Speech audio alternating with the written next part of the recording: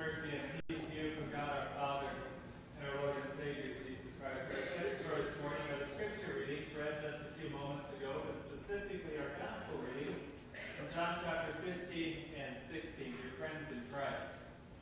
Apparently we're having a little technical difficulties with our microphones. Is this coming through? Is this one able to hear a little bit better? Good. Praise God for that. During this season of spring, it's not uncommon to have storms of different kinds, heavy rain, strong winds, maybe even tornadoes, and that's part of this season, isn't it? There's a change of seasons. Things are a bit unsettled. And I want you to think for a moment about a strong storm you've seen, or the aftermath that you witnessed. The strong wind, maybe it was a tornado, straight line winds. Maybe out here it was a consuming wildfire. We can picture those, can't we? I can remember a time I grew up in southern Indiana, and it was not uncommon during the season of spring to have 2 or 3 tornado warnings, the sirens going off 2 or 3 times a week. And I remember one time, it was my sophomore year of high school, and the tornado sirens were going. I was at the high school gym. We were doing workouts for basketball and the like, and the storm was coming. And it was a big one. It was a tornado that took out 3 houses and removed the roofs of 2 other houses, and that was just 2 blocks from my house in our neighborhood. And those kind of storms stick out in our minds, don't they? Those strong winds, the consuming fire, the destruction that is left in the aftermath. And it's easy for us to remember those things, to recall those storms, because they leave a mark in our mind. They hit us emotionally as we see the destruction. We stand in awe at the magnitude of the storm and the wind that seems unstoppable and so powerful that nothing in its way can move it, prevent it, stop it, or hinder its path. I want us to keep that image of a strong storm in our minds for a moment as we think about our scripture readings. As we think about today, the day of Pentecost, when God sends His Holy Spirit upon His disciples. And notice the imagery that is used to talk about the Holy Spirit, the wind, the tongues of fire. The Holy Spirit isn't talked about like a gentle dove that descends on Jesus, like that dove we have in the center of our stained glass window that descended on Jesus at His baptism. No, the Holy Spirit is talked about as a rushing wind and tongues of fire on the heads of the disciples. We see that in Acts chapter 2, verse 2. As the disciples are together in one place, and suddenly there came from heaven a sound like a mighty rushing wind, and it filled the entire house where they were sitting, and divided tongues of fire appeared on them and rested on each of them. I bet those disciples remember that day for the rest of their lives.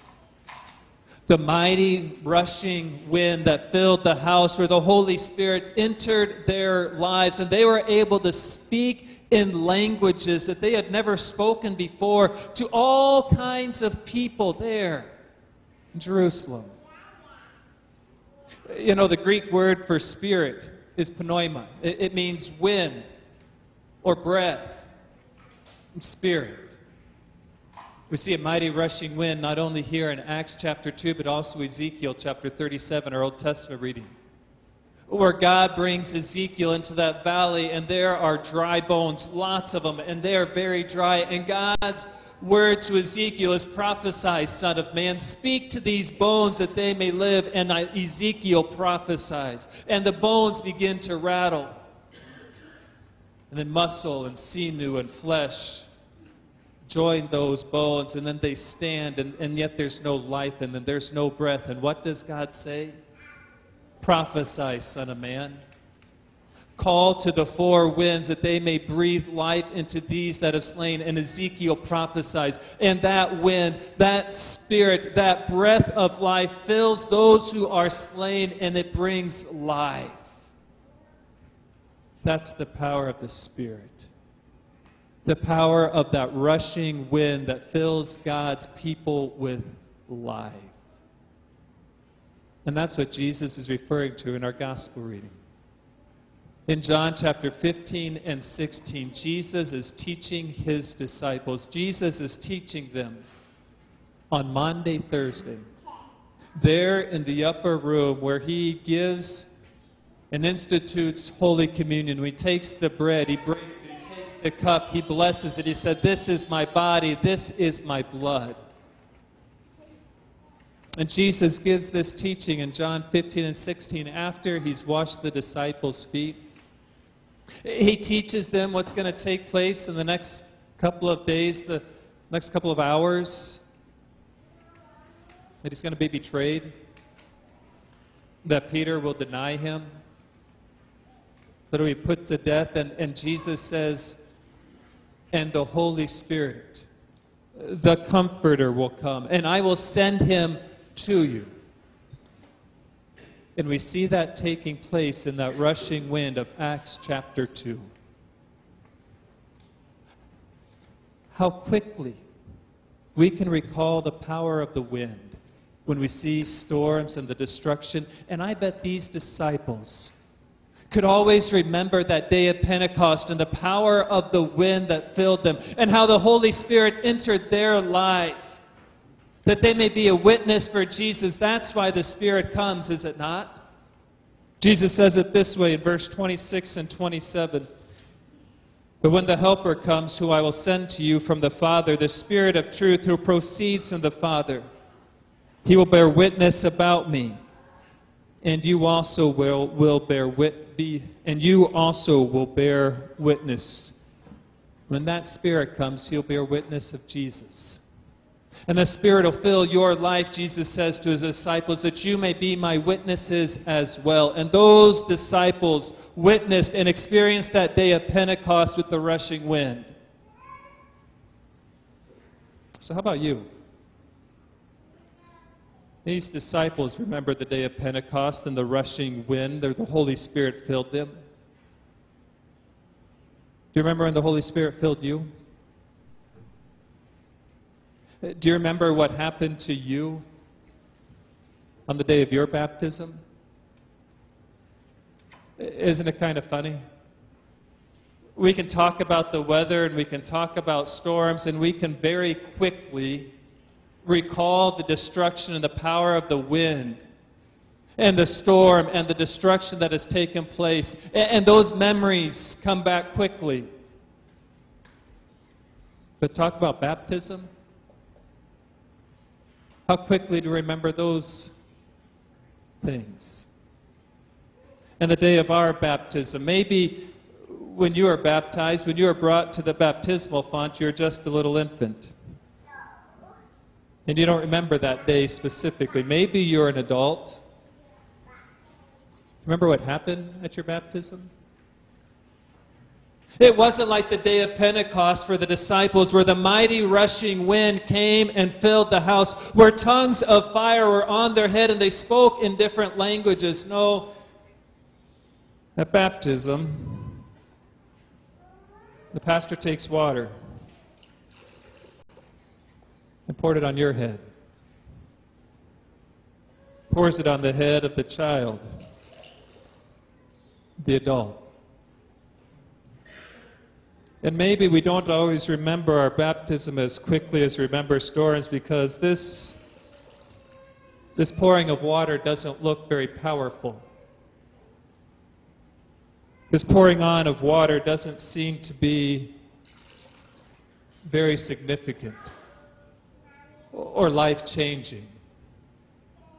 And to witness such a thing doesn't always seem to be or remain etched in our minds, in our memory. And yet what takes place here is more powerful than any rushing wind of any storm or tornado. Not because of the water, but because of the Word. Not just any word, God's Word, God's name, spoken by the pastor. Words spoken with breath, and through that breath, through that Spirit, the water is given power. In the Word that the pastor says, I baptize you in the name of the Father and of the Son and of the Holy Spirit. And what a storm takes place in your life. What destruction takes place in your life. Where through the power of this water and the power of God's Word, in, with, and under the water, destruction of sin in your heart, in your life, is utterly destroyed. Our sinful nature, our sinful desires, our sinfulness that we are born with that leads to death for all people is buried and destroyed here. Through the power of the Word, through the power of that pneuma, that breath, that wind, that Spirit that enters your life and drowns that sinful nature in the death of Jesus. Isn't that what Jesus talks about in our gospel reading? Jesus says that when the Holy Spirit comes, He will convict the world of three things. He says it this way in verse 8, and when He comes, when the Spirit comes, He will convict the world concerning sin and righteousness and judgment. Concerning sin, because they do not believe in me. Concerning righteousness, because I go to the Father and you see me no longer. Concerning judgment, because the ruler of this world is judged. You ever seen the aftermath of a storm? I think Billings had a tornado go through. The last one, I might be wrong on this, but the last big one was in 2010, right? It's before we came here to Billings as a family, and it hit Metro Park, I believe. And actually, I saw pictures of that on the internet. And the pictures was an aerial view of the roof being torn off of Metro Park, and there was just debris scattered everywhere.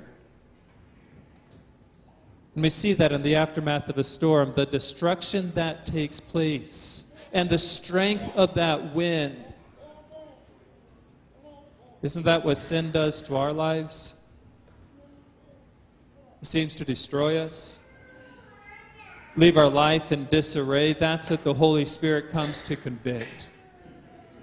The Holy Spirit will convict the world. The Holy Spirit enters our life and destroys all of the sin in our life and brings conviction for sin when people don't believe in Jesus. And the Holy Spirit, through the power of that word that is spoken,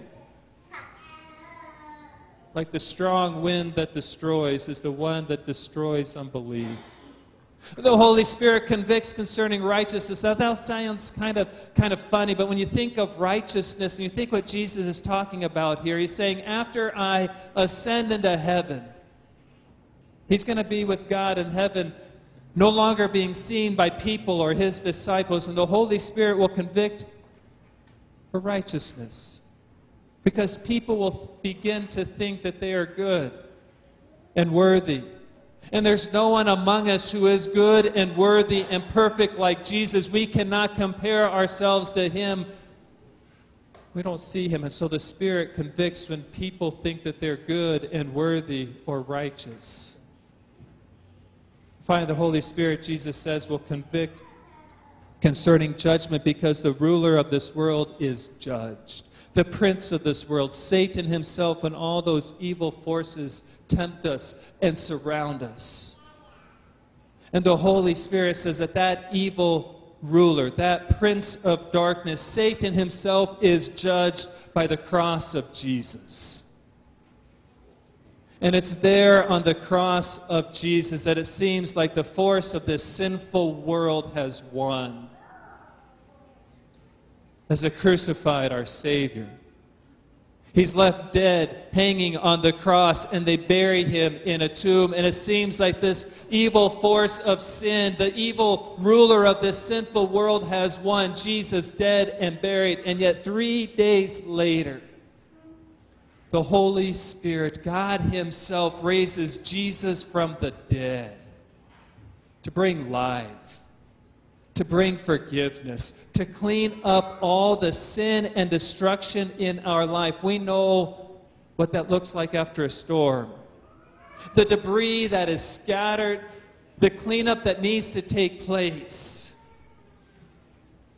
And that Holy Spirit that destroys the sin in our life is also the one who cleans up the mess, forgives us for our wrongs, for our sin, and builds us as a new person in Christ. That's the promise of baptism. When God's Word, His Holy Spirit, fills your life, your heart, not only does it destroy the darkness of sin, but God builds you up, creates you, redeems you, makes you holy in Christ, that you may be a new creature, a new person in Jesus, built up in faith and life in Him. Isn't that what happened with the disciples? On that day of Pentecost, when the rushing wind came, the Holy Spirit filled them, and they proclaimed God's word. They were strengthened in their faith, and so with you, through the waters of baptism, through the Holy Spirit filling your heart, your life with faith. That's a day to remember. The church remembers this day of Pentecost, when God sends His Holy Spirit to fill the lives of His disciples. And as we remember this day of Pentecost, we remember our baptism. We remember the day that the Holy Spirit entered into our life, creating faith in us, burying that sinful nature in the death and resurrection of Jesus, that we may be built up as a new person in Christ, redeemed, holy, forgiven. And it's that Holy Spirit that's at work in your life, feeding and strengthening your faith through God's Word, through the sacrament of Holy Communion, so that by the power of the Holy Spirit you may be led in the way of Jesus. You see, that's what Jesus also talks about the Holy Spirit in the Gospel reading. Jesus says it this way in chapter 16, verse 13. When the Spirit of truth comes, He will guide you into all the truth, for He will not speak on His own authority, but whatever He hears, He will speak, and He will declare to you the things that are to come. The Holy Spirit of truth comes.